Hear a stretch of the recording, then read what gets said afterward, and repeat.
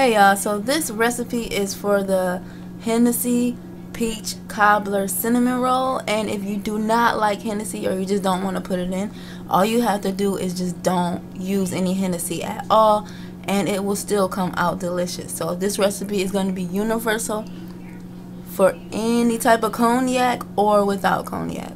So here's everything you need: cornstarch, cinnamon, lemon juice, vanilla, 1 or 2 cans of cinnamon rolls. It depends on how much dough you would like. Peaches, 2 cans of peaches. Again, that depends on how much peaches you would like in there.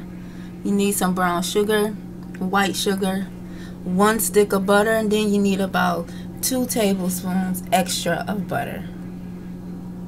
So that's going to be everything. The only thing not pictured here is the nutmeg. If you like nutmeg, you're going to go ahead and use nutmeg. I don't have any nutmeg right now, but if I did, I would add it. So let's get started.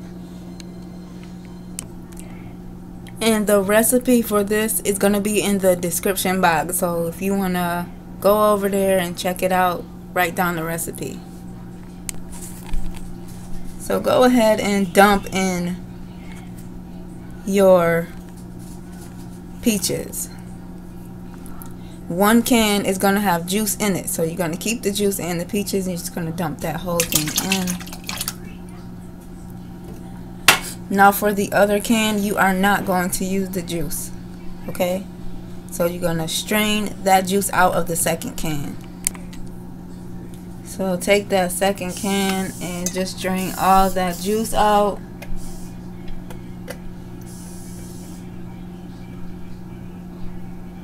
Once you get all of that juice drained out of there, then you just go and just dump those peaches right into your pot. And that extra juice that you have in the can, just make sure you save that, put that to the side for later.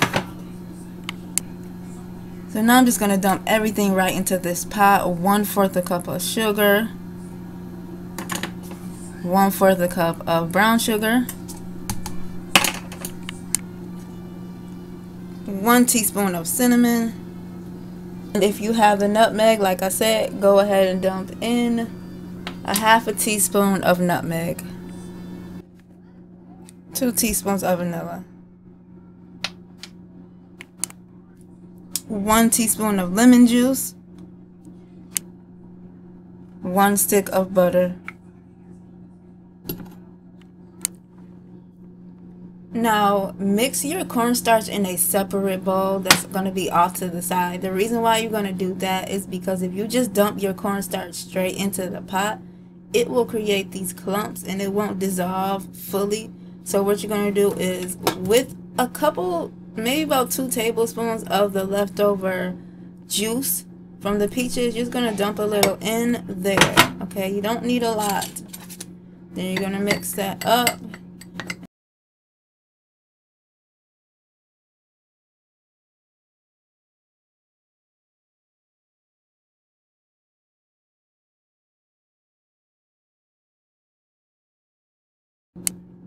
And then you are going to take that bowl and just dump it in. That is going to make the syrup thicken up. Now you are going to add 5 tablespoons of Hennessy directly into your pot. So you're going to take your Hennessy, you're going to get 5 tablespoons, or whatever cognac that you're going to be using.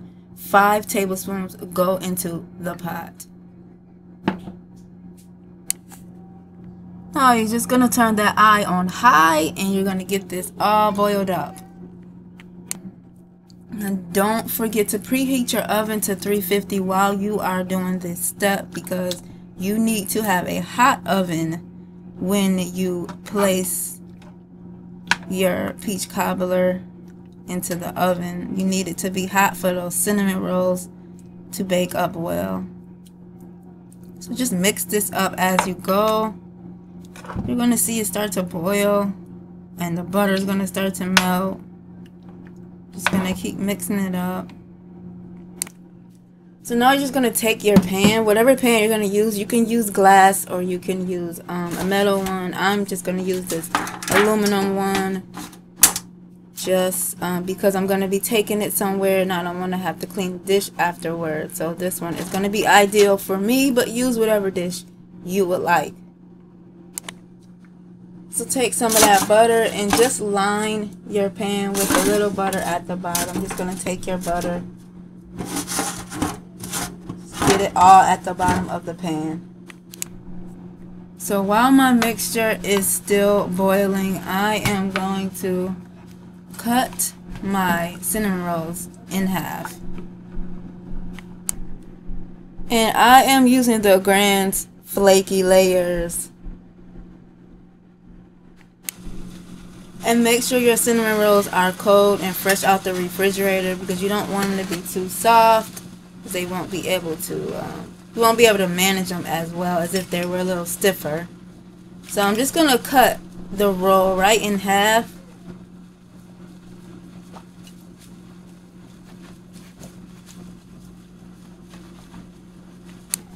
And my mixture is bubbling up pretty well, so I'm going to give that a few more minutes. While that's still going, I am going to line the pan. That pan is all buttered up. Take those cinnamon rolls and just start to line the bottom of your pan. And like I said, if you like a lot of dough, you're going to cover the entire bottom. If you don't like a lot of dough, you don't need to cover the entire bottom. It's all going to depend on your preference. My pan is completely lined now, so this is what I was referring to about the amount of cinnamon rolls that you're going to need. The Grand's flaky layers, I'll show you how much I have left over, just so you can get an idea of how many you are going to need. So that's how much I have left, that little bit, which is not enough to go on top, so that's why I am gonna use 2 cans of cinnamon rolls. Now, like I said, if you don't like that much dough, 1 can will be just fine. You'll just spread this out a little more and you'll use half of it to go on top. Now my mix is nice and done. It's pretty thick. Everything is melted, the butter, all of the ingredients are fully incorporated. So now I'm just going to turn this off. And I'm going to pour this right over the cinnamon rolls.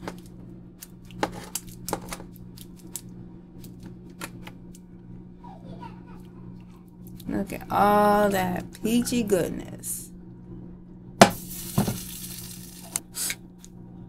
So spread that out right on top pretty evenly, and then you're going to add your pieces of cinnamon roll. I got my second can here that I'm going to open. Now I cut my rolls in half and then in half again. So you're going to take 1 roll, okay? Cut it in half. And then cut it in half again. You're going to make them into 4s.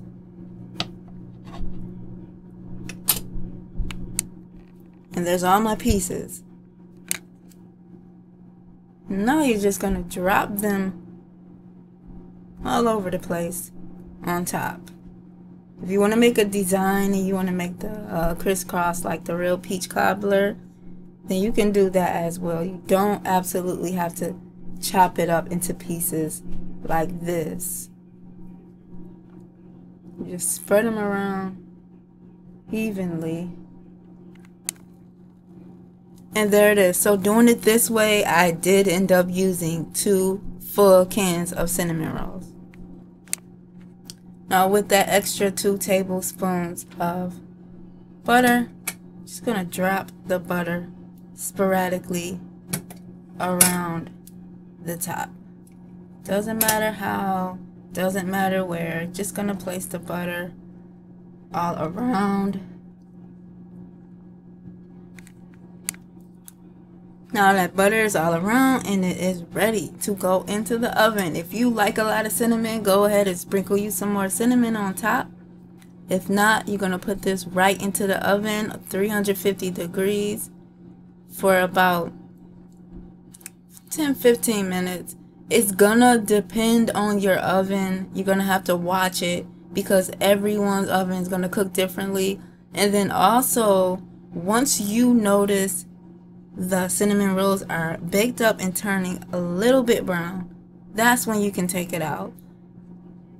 So just make sure your cinnamon rolls are browning. Now that has gone into the oven uncovered. So while that is in the oven, I am going to start making the glaze. So you can make this glaze with Hennessy, with any type of cognac, or you can make it without. Once again, don't add it if you do not want to have any alcohol in this recipe. So 2 cups of powdered sugar.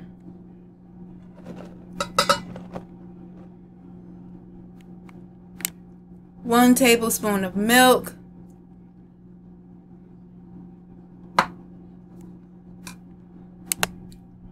Now you're going to add 4 tablespoons of your liquor. So your Hennessy or whatever you're using, you're going to add 4 tablespoons directly into the powdered sugar mix. And then add your leftover icing that came in the package. So for me, I have 2 packages of icing that I'm going to pour right in.